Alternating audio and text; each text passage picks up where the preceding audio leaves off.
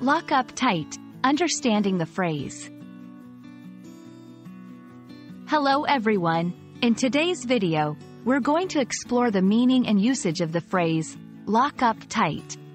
This is a common expression in the English language, often used in everyday conversation. We'll break down what it means, how it's used, and some examples to help you understand it better.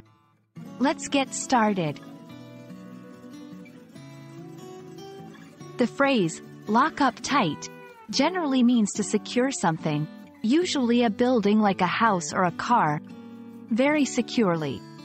It implies not just locking it, but making sure it is as secure as possible. This phrase is often used as a reminder or advice to ensure safety and security against theft or intrusion. 1. Home security.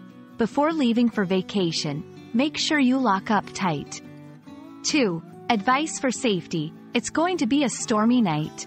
Lock up tight to stay safe. 3. Metaphorical use. She locks up tight whenever someone asks about her past. In each of these examples, the phrase is used slightly differently, showing its versatility in the English language.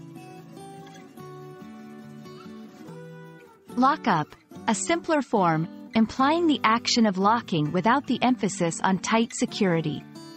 Batten down the hatches. This is more idiomatic and often used to imply preparing for a difficult or dangerous situation, not just locking up.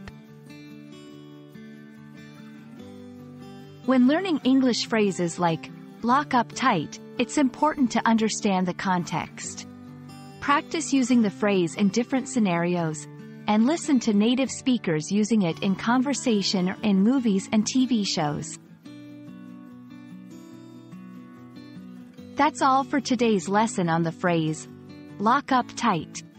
Remember, understanding these common phrases can greatly enhance your fluency in English. We hope you found this video helpful.